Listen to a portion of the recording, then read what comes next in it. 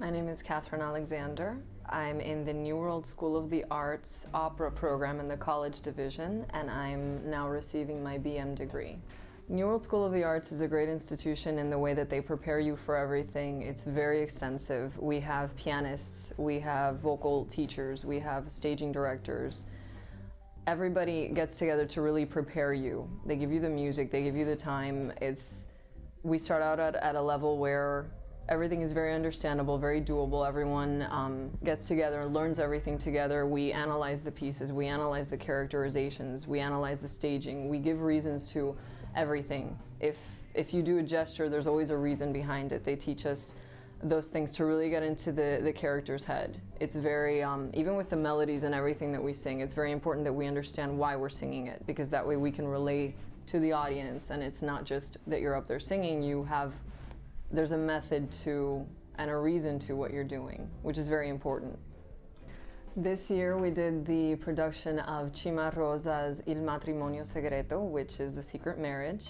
My role was that of Fidalma, and I'm a wealthy widow, and I fall in love with a younger man who is actually working in my household, and he is actually married secretly to my niece. So it's quite the drama and comedy at the same time.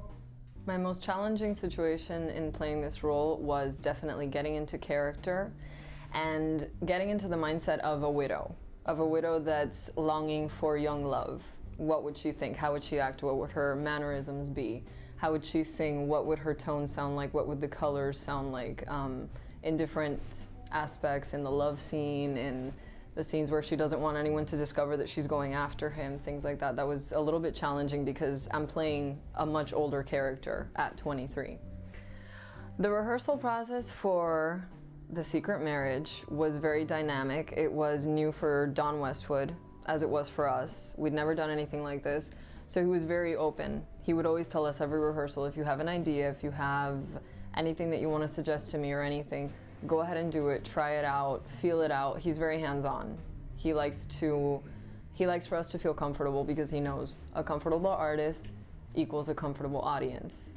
The most rewarding thing in me presenting this opera this year, first of all, is that it's my last production. And looking back 4 years ago, I was not where I am now. So I looked back and I said to myself, I've been in the opera every single year that I've been here. And I feel this sense of pride, this sense of I'm ready to go out into the real world and pursue what it is that I'm meant to do.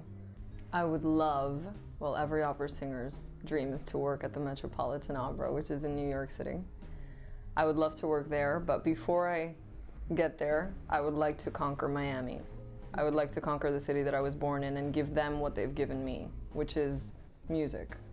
The opera scene in Miami and South Florida in general, I think is underestimated. I think we have a lot to take advantage of. I don't think that people pay attention enough. I don't think people pay attention enough to the culture, to the richness. I think Miami is one of the most exciting places in the world to be. And I think people don't really realize that because they're too busy living their day-to-day lives. There's many things around us. I mean, we're in downtown Miami. What more could you ask for? Every turn there's something exciting going on.